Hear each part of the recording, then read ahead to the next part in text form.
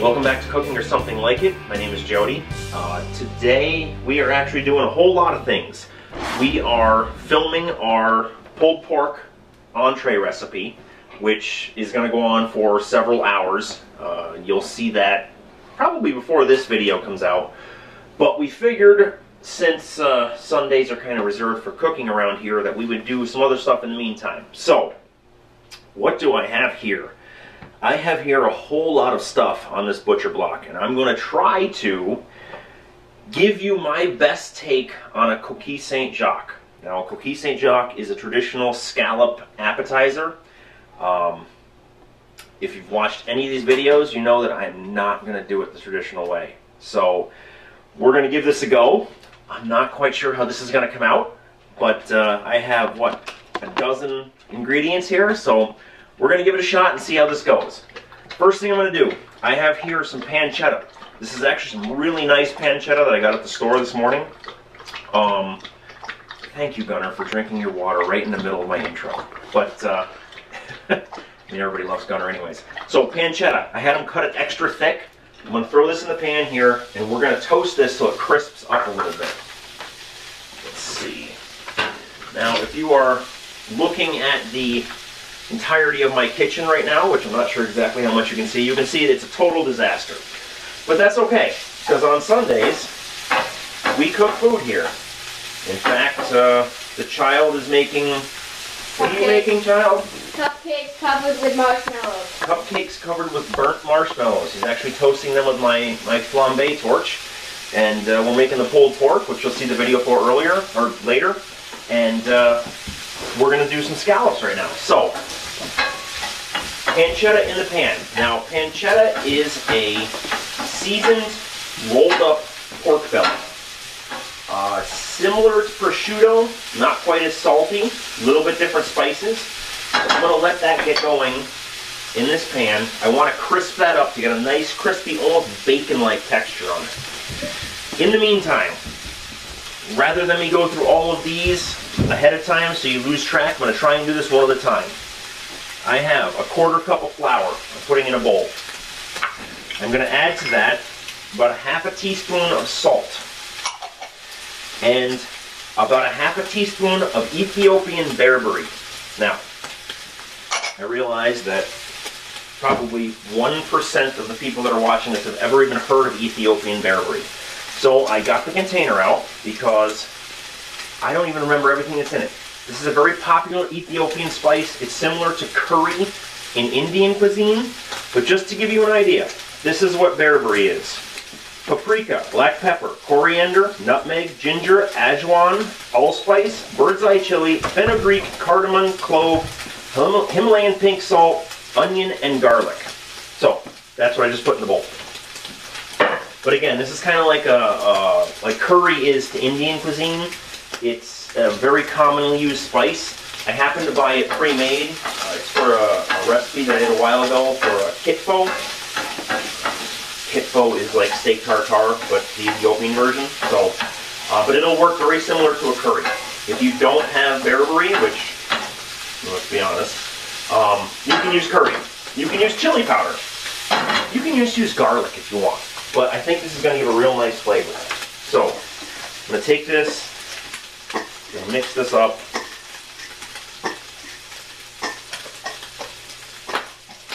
And it has a very, very curry-like flavor to it. I can smell it, real pungent.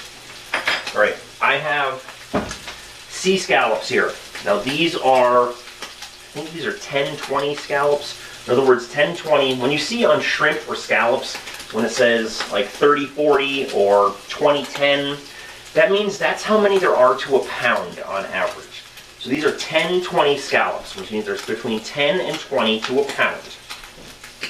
So, we're going to take these, we're going to put them in our flour, salt, Berbere mixture.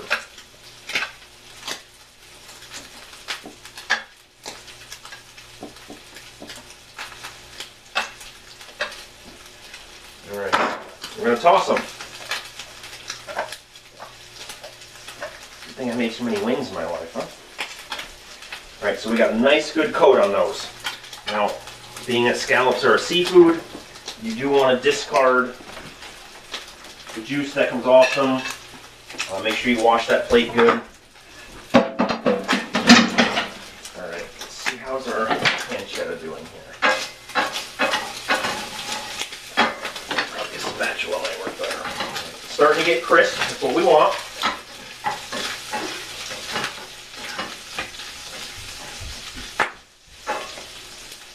That was really neat. That actually just jumped up and almost hit me in the face. So, all right, so pancetta's getting good and crisp. I'm not going to let it get all the way crisp. I'm going to take this off now, and I'm going to put this back in the bowl. But right now, Miles, you want to throw that fan on over there so that we don't get the fire alarm going off? It probably will still go off, but that's okay. Wouldn't be the first time we filmed the video with the fire alarm in the background. Or the last. Or the last, that's for sure. Okay, so I've got my pancetta somewhat crisp. Right now it's probably the texture of bacon. You'll see, well, we're not going to finish it right now, but we will finish it later, you'll see. Alright, so we're going to put heat back on this. I have here in this bowl 4 tablespoons of butter. I'm going to take about half of that.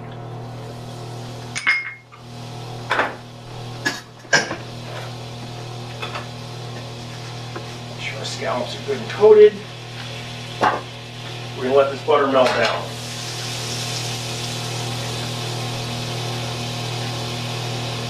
Now, just to be fair, I am totally winging this.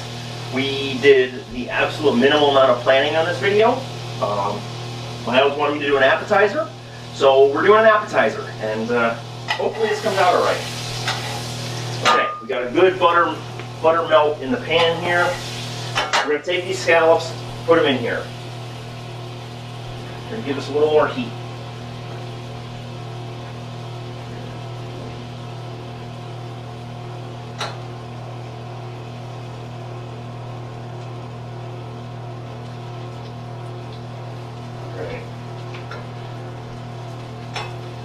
Now you're going to have a little bit of flour left over in this bowl. Not a lot. Hang on to this. You'll see why in a minute. Alright, so we got the scallops going in the butter. We'll let that go for a second. Scallops, I know it's seafood. The best scallops are going to be cooked just through.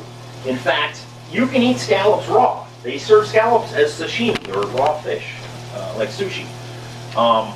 You don't want to overcook them, because what's going to happen is if you overcook them, they shrink and they get really tough. So we want to just sear these on both sides. Now, my stove is not level like the rest of my house, so I'm going to turn this pan a few times. Don't be alarmed at that. You may not have to do that. So I can see right now on the bottom those scallops are getting a little bit brown. We're going to take a sip of wine. Cheers. Let's see what we got here. Give them a couple more minutes. Now, what else do I have here? So I have green pepper. I have button mushrooms. I have Asiago cheese. This is chopped oregano. I have panko breadcrumbs and a little bit of ground mustard. And you'll see how this all comes together. Alright, so we're going to turn these. And you'll see they got a nice light golden brown.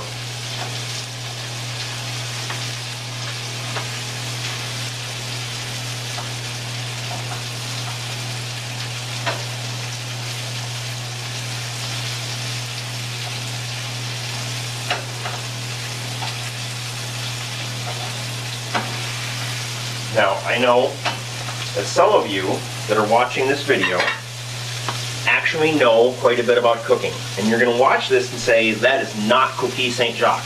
And I'm going to respond, I know. But this is my kind of take on it, and I think it's going to be good.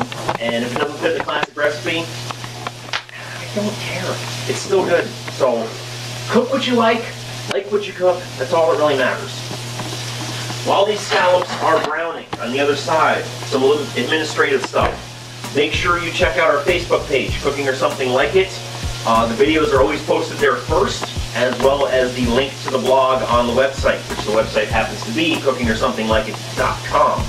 On there you will find all the archived videos, the blogs, pictures, my incredibly witty banter, which you should all read, love. Also links to our Instagram, Twitter, YouTube. What am I forgetting? That's it. So check those out on the Contact Us page on the website. You can find links to all that stuff. Alright, so these are seared on both sides. One thing I didn't mention, make sure you have your broiler going on high before you start this. Even if you forgot and you're following along word for word as I'm doing this, you still have time now. Do it now. Alright. Yep. All right. We got a nice little char on both sides. We're going to take these off the heat.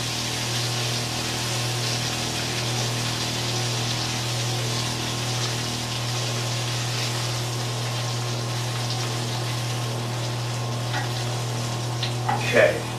So there we go. Scallops been cooked on both sides. We're going to take the other 2 tablespoons of butter, put it in the pan. We're going to let that melt down.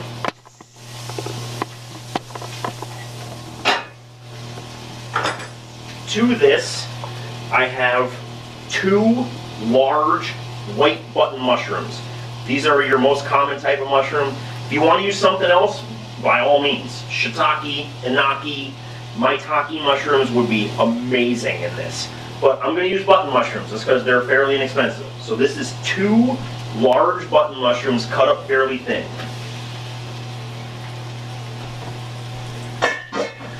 I have probably about half of a green pepper, give or take a little bit. And what I'm making right now is going to be the topping for the scallops. So don't worry about quantities too much. If you don't have as many scallops as I just cooked, which I actually have more than I thought I did, but if you don't have that many, and you have a little bit less topping, it's totally fine. Don't worry about it.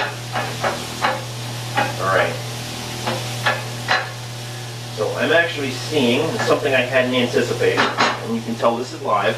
Those mushrooms are sucking up that butter a little bit, so I am going to actually take another 2 tablespoons of butter and put it in there.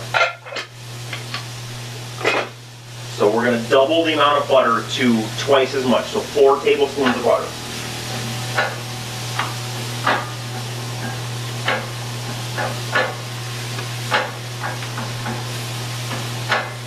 Okay. So we've got mushrooms, we've got green peppers sauteing in a butter mixture. Now, if you can see that, it looks amazing. To this, we're going to add our pancetta back. This is going to add a little more grease to our mixture, so you're going to get a little more oil.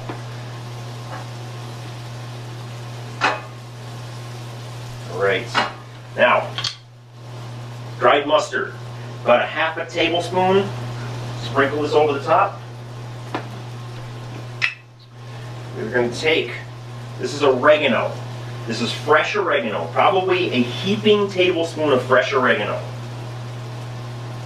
We're going to sprinkle that in and give that a stir. Now, if I wasn't to tell you that this smelled amazing, I would be lying. Alright, now to this, I'm going to take, actually before I do that, the flour that I tossed the scallops in. I'm going to kind of make a roux here, but I'm going to kind of make it after the fact. So this is going to be a little trickier.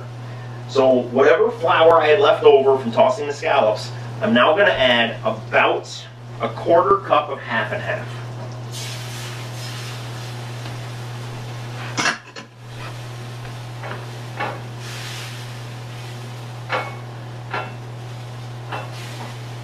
You're going to let this cook.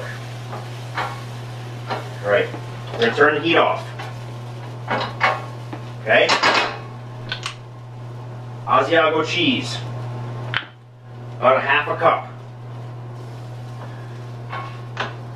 We now have a pretty thick mixture here. Okay? We're gonna let that sit for a second. I have here, if you've ever eaten fajitas out at a restaurant, you'll recognize these. These are what they call sizzlers. Oops, sorry.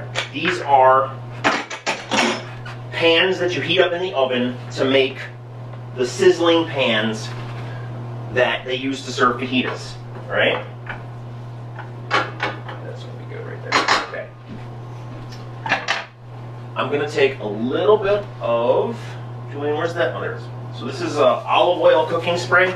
This is just to keep stuff from sticking.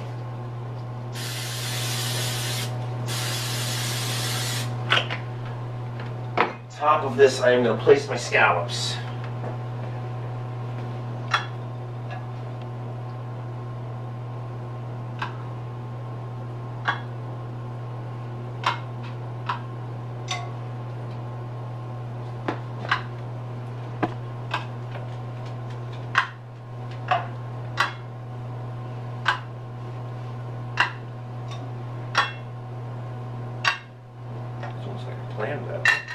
Alright, on top of them, I have panko breadcrumbs. I'm going to put a little bit now.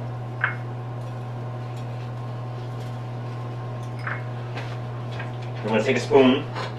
I'm going to put a little bit of this topping on each one.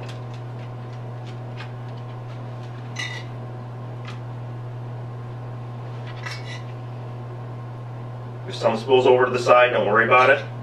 It's going to happen. It'll still be awesome.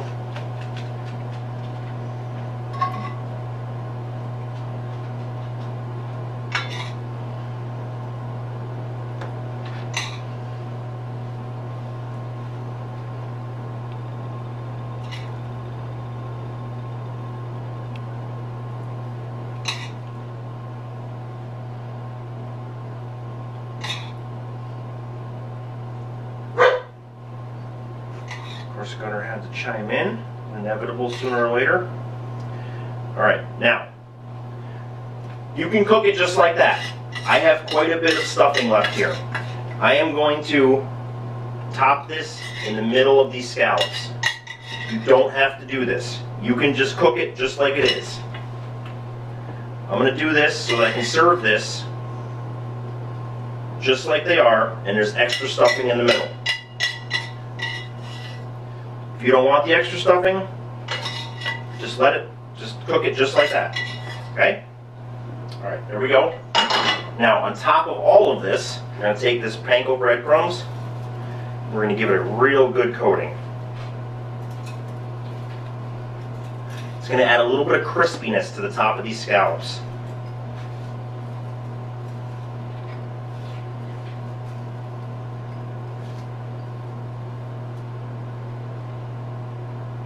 Block the camera there. Alright, so there we go. Now, my broiler has been on high. We're going to throw these in.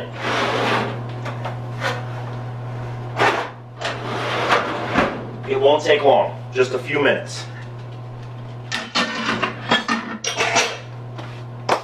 While we're doing that, I'd just like to say thank you everybody that's watching these. We've gotten a lot of positive feedback.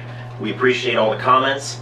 If you guys have anything that you want to see us make, by all means let us know. We'd be happy to do it.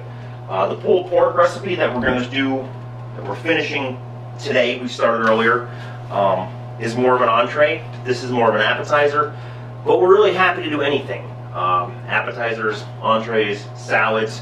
We've got some really neat stuff that we're planning coming up. We're going to do a nice corned beef for St. Patrick's Day to give you an idea for a recipe for that. It's the corned beef that made Miles a convert to eating corned beef on St. Patty's Day. So hopefully you all like it. But really, comment, tell us what you like, tell us what you don't like. You know, we're happy to make anything work. So we're going to give this just a couple minutes here. Now, like I said, those are sizzlers that you use for fajitas. So they usually come with these wooden trays like this. If you don't have a sizzler, use a cast iron pan. If you don't have a cast iron pan, go get one. Seriously. Like, we've talked about this. Go get one. Anyways. If you don't, a casserole dish will work, but you're not going to get the same sizzle. You're not going to get the same crispness to it. These work really well because I have 2 trays there. You can serve them 2 at a time. They work as a really nice appetizer. Honestly, for this dish, you don't really need any kind of dipping sauce. That cheese, that cream is really going to melt very nicely, and it should be very decadent.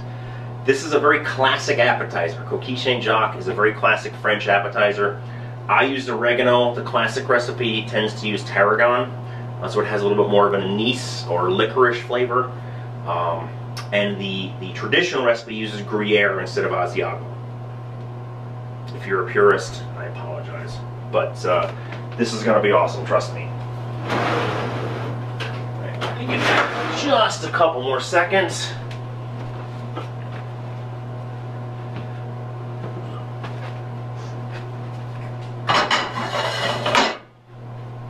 I'm always not sure what to do with dead air here, but it's such a short video that I don't really have anything else to say. But, anything, Miles? Where'd you get the sizzle plates from? You can cut that part out.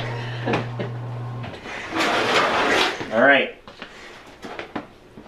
You can see they're nicely charred on top. Where my tongs go.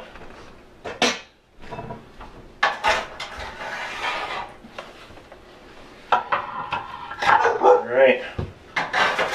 There we go. Coques St. Jacques. Cooking or something like it style. I hope you enjoyed this. We are going to eat all of these right now and love every bit of them. So we'll see you next time. Stick around later on today. We're going to finish that pulled pork recipe. That should be up probably after this. Before, I don't know, honestly. Probably after, since you said that we're doing it after this video. So we'll do it after this one. But I hope you enjoyed it. Check us out. Email us. Contact us. Call us. Stop by. You're always welcome. Until next time, I'm Jody. Take it easy.